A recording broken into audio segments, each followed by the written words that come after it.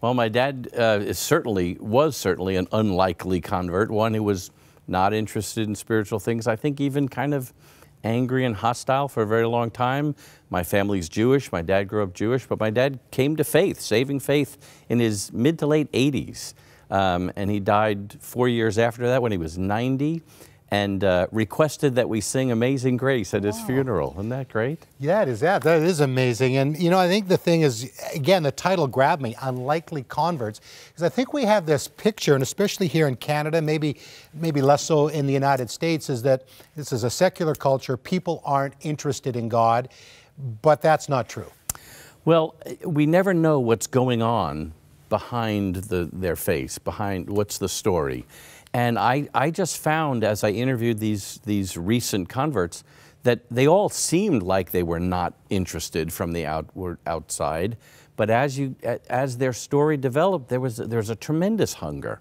So we should never assume that there's not something else going on. People are wondering, they're asking questions, they're fearful. We live in some very difficult times, and people are asking tough questions, even if they're not asking them out loud. So you just never know what the backstory is before we engage them.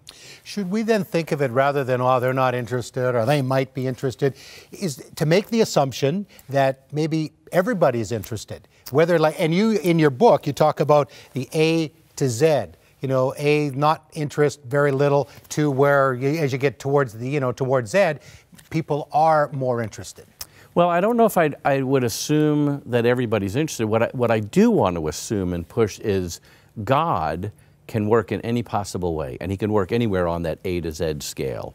And God is powerful enough to overcome any kind of objections or resistance. So I think the important thing is we step into a spiritual conversation, and we know that there's not just two conversation partners in this. God is also superintending and can draw people against all odds. So when you started to hear these stories, and I know it was more of an academic assignment, right? But then you thought, hey, I need to tell these stories and share these stories. What was your motivation, for writing the book and wanting people to hear these stories? Well, my motivation originally was writing a doctoral dissertation. How's that for exciting? Yeah. I had agreed to interview 40 college students who had become Christians within the last 2 years. So it was only an academic exercise.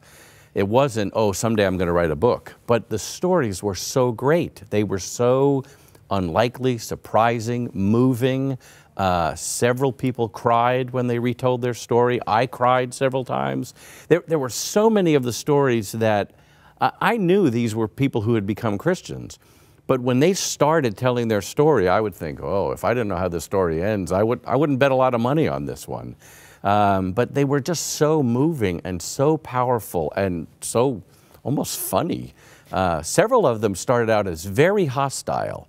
They were invited to some evangelistic event, and they decided to go to make fun of the Christians, to be an antagonist, to be someone who's going to disrupt the meeting. And yet they heard something that drew them in and drew them further along. So I just found myself telling other people these stories, and I thought, you know what, people need to hear this. This needs to not just be in a doctoral dissertation, for sure. And, I think the thing is, when we think about, friendship evangelism, and I agree, you build relationships, but that's something you're saying in the book that, yeah, okay, it's good to build relationships, but you don't necessarily have to have a close relationship with somebody to share the message of Jesus. Right. We want to develop relationships. We want to become all things to all people. We want to find common ground. We want to conduct ourselves with wisdom toward outsiders. That's the phrase in Colossians. But what I did find was you didn't need all that deep of a relationship for the gospel to be powerfully penetrating, because God's word cuts through, even if you don't necessarily have that relationship. We certainly want to pursue that, but there were several people who told me it was a total stranger that had the most impact in their coming to faith. The one story I really like, and it really caught my attention, was this young lady mocking her Christian friends. Oh my, yes. Now all of a sudden she's interested, but I can't go to them.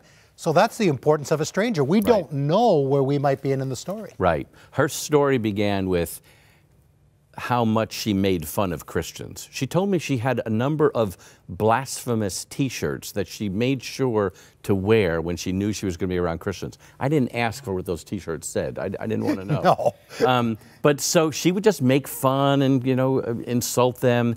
It was a total stranger handing out information on her college campus about an event about how do you know if you're going to heaven. How's that for subtle? And she sees this piece of paper and she says, that's a question I need an answer to. So she struck up a conversation with this total stranger. And that was the person God used to over several weeks of conversation.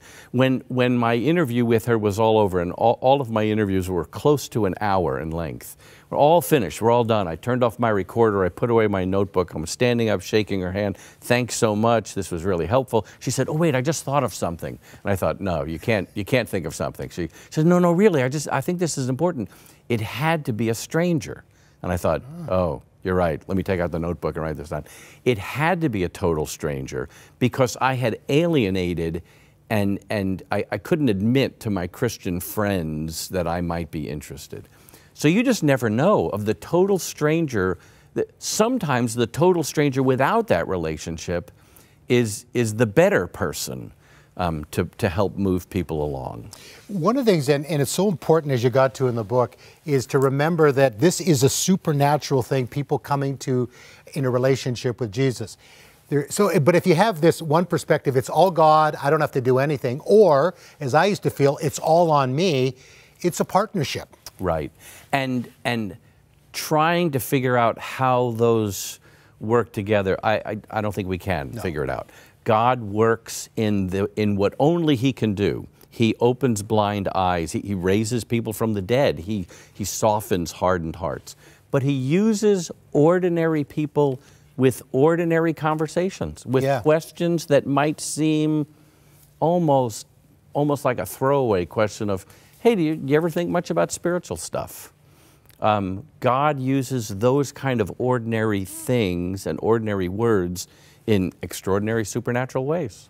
I want to quote Tim Keller, a well-known New York pastor and author, and he says, when it comes to preaching, there is one gospel, yet there are clearly different forms in which the one gospel can be expressed. How do we know how to approach a person? You know, and you talked about we live in a culture where there's just a lot of sexual brokenness. So how do we know where that ramp is to be able to share that message of Jesus? Well, one of the most beautiful things I found in my interviews was hearing how different people had very, very different starting points in their journey. I mean, for some people, they felt terribly guilty, and so they latched on to the aspect of the gospel of forgiveness. Some people didn't necessarily feel guilty, they felt confused. Life doesn't make any sense. So they latched on to the idea that the gospel is this worldview that makes sense.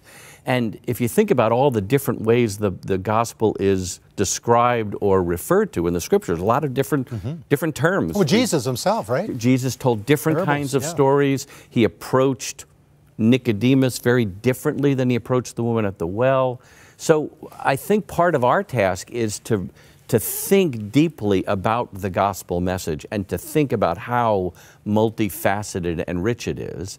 And then in conversations with people, we need to ask God for wisdom. We need to ask Him to give us insight of what aspect of this person's story connects with some aspect of the gospel. It means listening a lot. It means asking good questions and drawing people out and trying to listen, not just what people say, but even the tone or attitude that's behind their words. And just almost out of time here, but one thing I do want to hit on, the importance of even writing down your own personal testimony, your own story. Then when you do have opportunity to share, then you can go with it. The 1-minute version, the 2-minute version, and maybe the 5-minute version. That's right, yeah, and writing it down forces you to make decisions of, okay, what really needs to be included? Because from our standpoint, well, it's all wonderful, it's all important, and there's a million details, but if we're thinking, okay, how do I communicate this to someone so that they want to explore, okay, what does it mean to know God in a personal way? And you're right, we need to have the the 30-second version, the 1-minute version, the 2-minute version, and then see how people respond. And if they ask for more, well, then we deliver more. And we don't have to dump everything on them at once. No, I don't think so. Randy, thank you so much. Randy Newman is the author, Unlikely Converts, Improbable Stories of Faith, and what they teach us about evangelism. It's very practical. I personally love the book because I like to read stories about testimonies. And the big part of this program, 100 Huntley Street, is people sharing the stories of how they found Jesus and that amazing journey. And for everybody, it is a little bit different. If you have never made that decision, we're talking about this Jesus today, you can give us a call, somebody to talk to, and you don't have to, make that decision today, but certainly somebody would love to explain what it is to be in relationship with God. Give us a call, 1-866-273-4444.